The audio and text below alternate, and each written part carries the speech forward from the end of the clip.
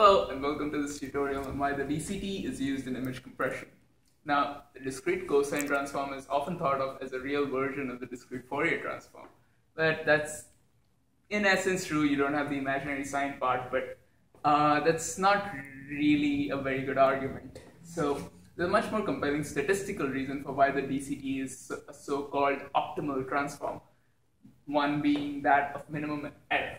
So, to understand why that is, we need to know something a little bit about principal component analysis, which is a statistical technique for data reduction. So it works from two perspectives, one being the optimality of dimension reduction and the orthogonality of lower dimensions.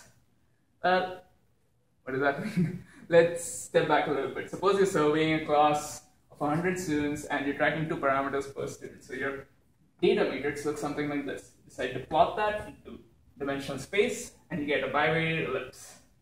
So you notice that there's a linear positive relationship between x1 and x2, so they're pretty highly correlated. And you also notice that the variability of x2 and variability of x1 is quite large. So how can we compress this data set?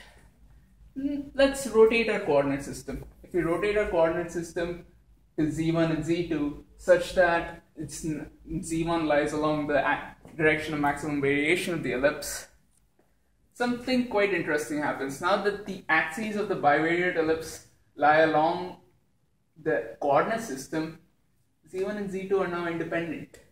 And we also notice that the variability of z1 is much higher than the variability of z2. So in a way, z2 is quite redundant. So we can actually just discard z2 and represent x1 and x2 by z1 alone with the minimum possible error.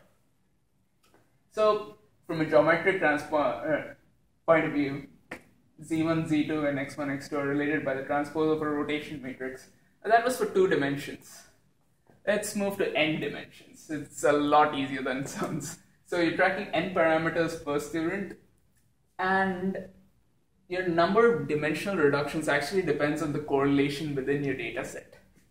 So what does that mean? If I rotate an n-dimensional space, or whatever transform it is, so let's suppose it's this transform, which is n by n.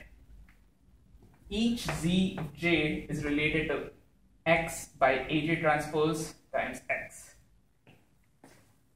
Now, this faces 2 conditions.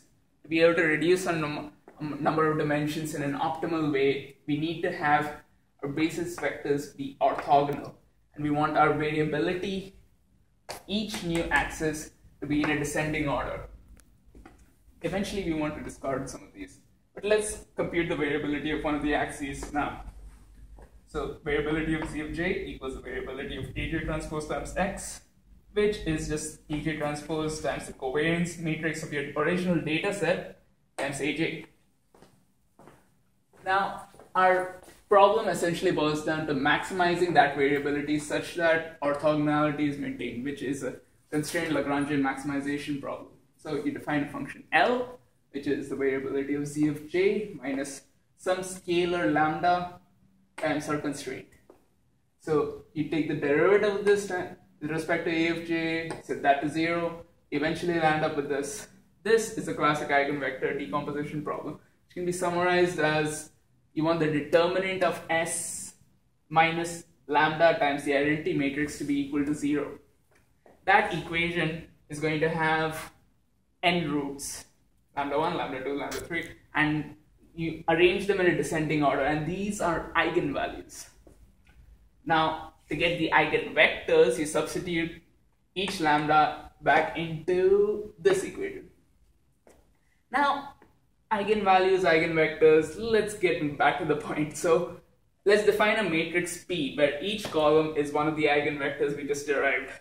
Now if you take this matrix P and multiply it with our original data set, this rotation automatically occurs. We never plug in any angle, we never plug in this rotation matrix.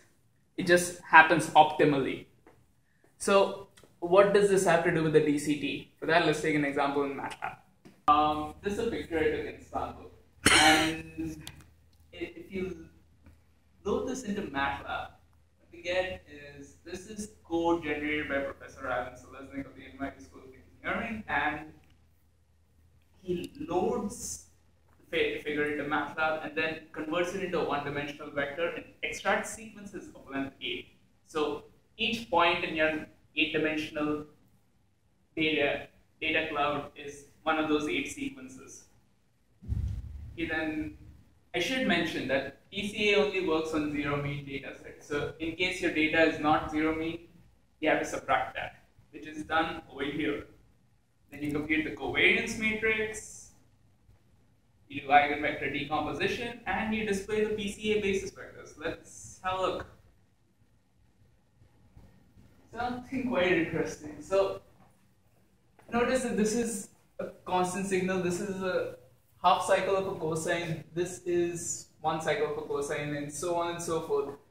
These look almost exactly like the DCT basis vectors. These are PCA basis vectors. This is the optimal transform, and DCT almost exactly approximates it. So in a sense, DCT is an optimal transform in the sense of PCA, and it achieves the lowest possible error possible. Alright, thanks for watching.